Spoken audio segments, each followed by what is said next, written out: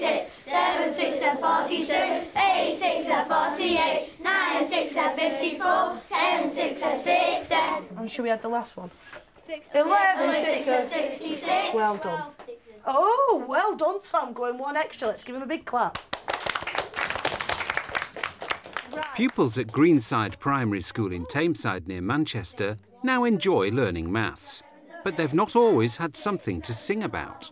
7 7s are 49. Last year when our maths results came out, we had 69% of our children at level 4 and above, with only 17% at level 5. This year we've got 79% level 4 and above, but 38% of our children at level 5, which is, back on track and where we should be. This school is based in one of the most deprived areas of the country and has a high proportion of children experiencing some form of special educational need. So how have staff turned things around? Well, we've concentrated on literacy and especially writing for about the past 3 or 4 years on the school development plan. And maths was just ticking along okay on the results until last year we had a particularly poor cohort. So we knew we had to do something quite radical. And we decided we won't go with a literacy renewed framework, we'll go for maths. Go.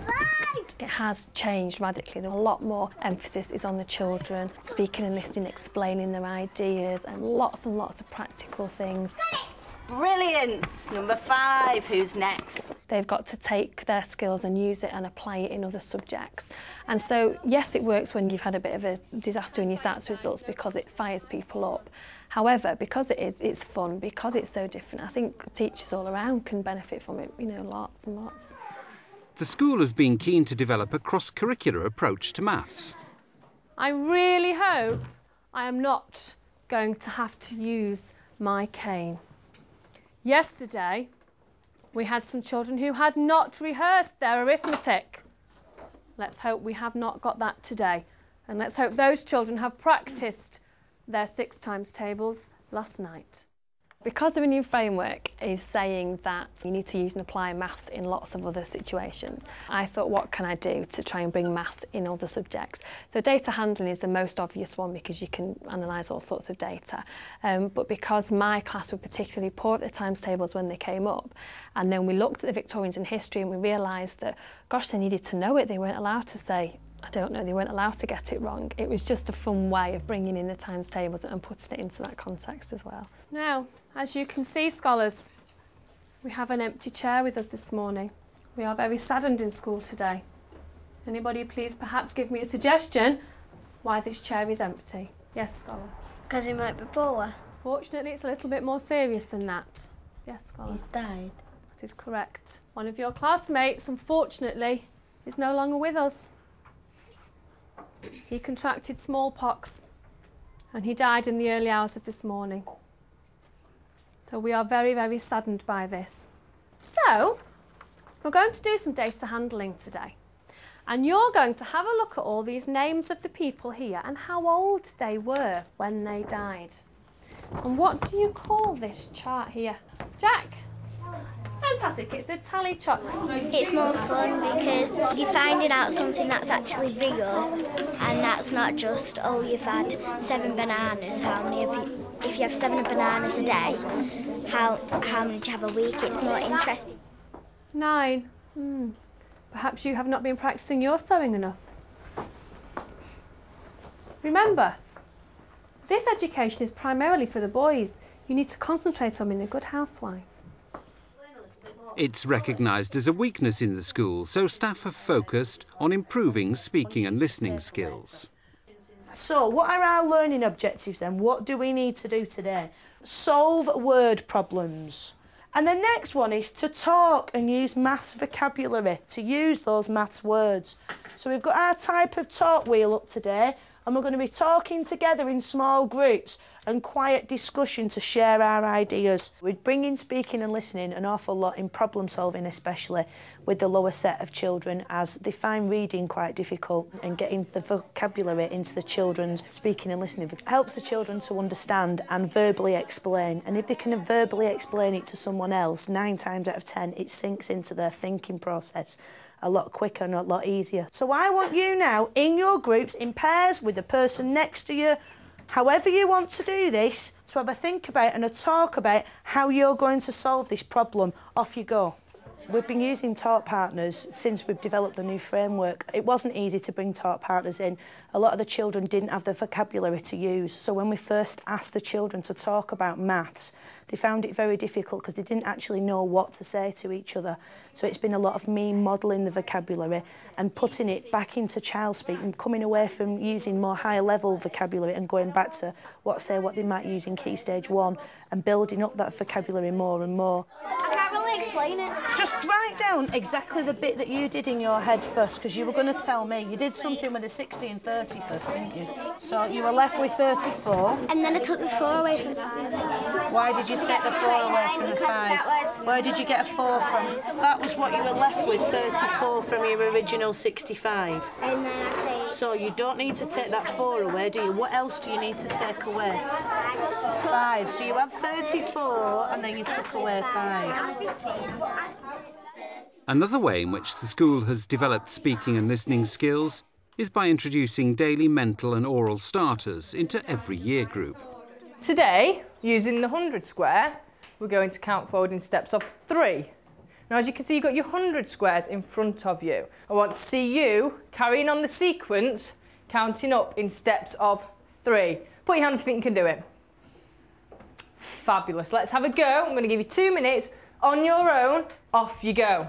Mental and oral starters was one of the things that as a school we were looking at, and we decided that each day what we would do is would have a particular focus. So each Monday would be counting, and then Tuesday would be a different focus. And I think again that's benefited the children, that each Monday they have a specific thing, because as much as they love being hands-on, they also love to have and know what's going on each day. OK, so who starts with the ball, remind me, or the beanbag? Which number? 1.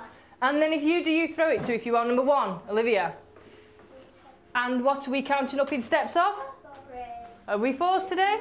3s, good girl. So if we count up in steps of 3, if I throw it to Tony, what am I going to say when I throw it, Liam? 3, excellent. So without a sound,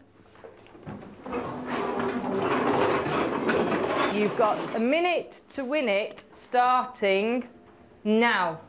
3, 6. What's after 6? Well done. 12. 9. Use the board to help you. Good luck. Well, 21. who are we up to, Scott? Well done. Well, I used to be really rubbish at it and never used to like it, and then I just got better and better, and then I started liking it. You're just a good way of learning numbers.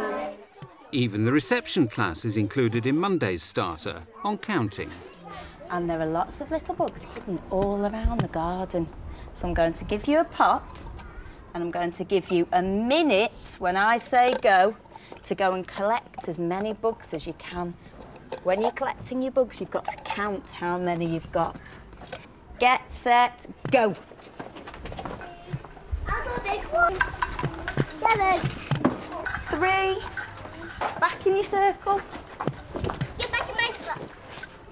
OK, and we're going to go round the circle and we're going to count how many we've all got. I'll get the box, and you can count your bugs into the box.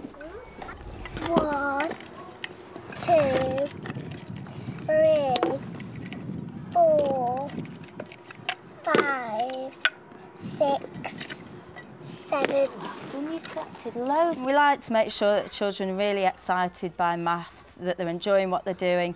The counting of the mini bees fitted in with our topic on mini bees as well. And we just want to have that practical experience for them. And I suppose if you ask most of the children, they wouldn't even have thought that they were doing maths. And one more is... That's just 5, brilliant. I don't think we can count the pebble, can we? It was more like a game for them, which is really important, particularly at this younger age. And I want you all to count how many bugs I put into the lid. And then we're going to try and find the numbers to 10 on a number line. You need to do the counting. Callum, you need to go and get the first number. Are you ready? Everyone helping with the counting. 1, 2, 3, 4. Go, Callum, go find number 4.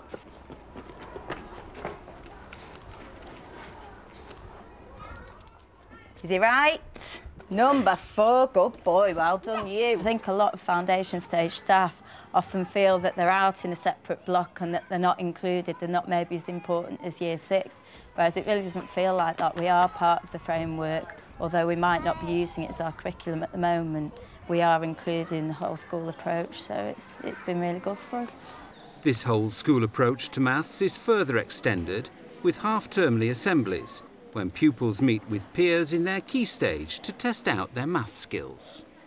As you can see, we've got all the children's names up here who've had to go in the past and their time that it took them to do it in. So as soon as you've finished, have a glance up at the smartboard and jot down the time it took you and see if you were any quicker than last time. In the old framework, the objective to know all the times tables up to 10 times 10 was in year 6. However, with the renewed framework, that's gone down to the end of year 4. So that was a huge gap to fill. And so by year 5 and 6, the children are meant to know their times tables, give an answer within 5 seconds, convert it to a fraction, a decimal and a percentage.